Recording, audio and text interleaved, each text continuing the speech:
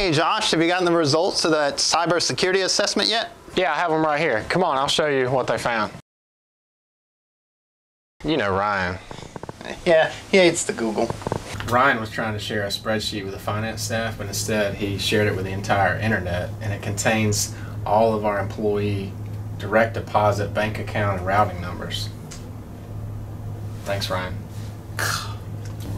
That's why I like paper.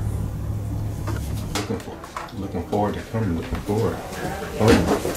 You know, Mike, he just took a job with another school district. Yeah, hold on for a minute, Colonel. It's these IT guys. You know, they got these beards. You can't tell them apart. What's up, Colonel? You know, he just took a job with another school district.